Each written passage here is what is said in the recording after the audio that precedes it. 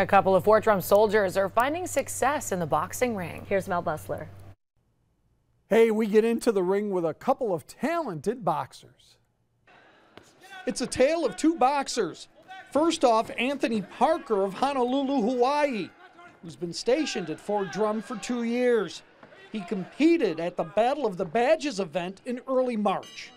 Yeah, for sure, man. It was some nervous tension going on there because, like you said, it's been a while since I stepped in the ring, but I was confident in my skill set and just the overall environment. It made me feel good. So by the time I stepped into the ring, like my anxiety and stuff was gone, and it was just another day in the ring for me. My opponent was fairly skilled, but I just felt like I had enough tools in my tool bag to dispatch him, and it was a great fight.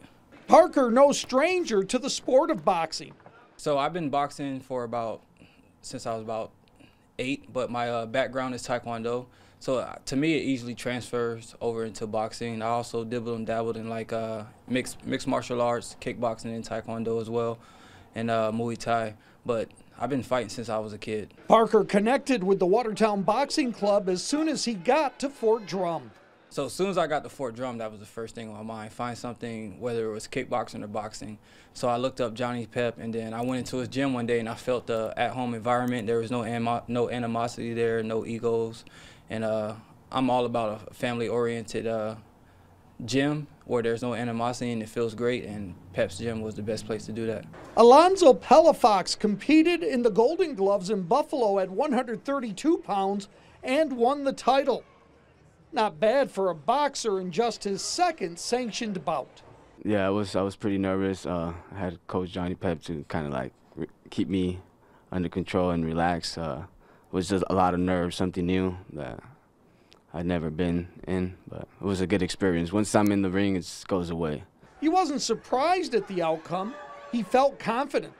No, I was ready. We've been training we were training for that fight since almost like October. So I was ready when I was in there. They stopped the fight second round because he felt like throwing up, so I was ready for the third round. Like Anthony Parker, Alonzo Palafox also seeked out John Pep 2 years ago.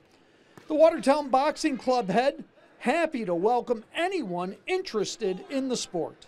The best way is to seek us out on, just Google Watertown Area Boxing Club or Boxing in Watertown.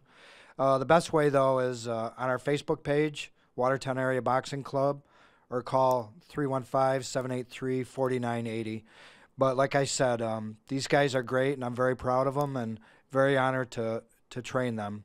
They're good boxers and good people, and they're part of the family, and we're very blessed. The Watertown Boxing Club certainly producing some talented boxers.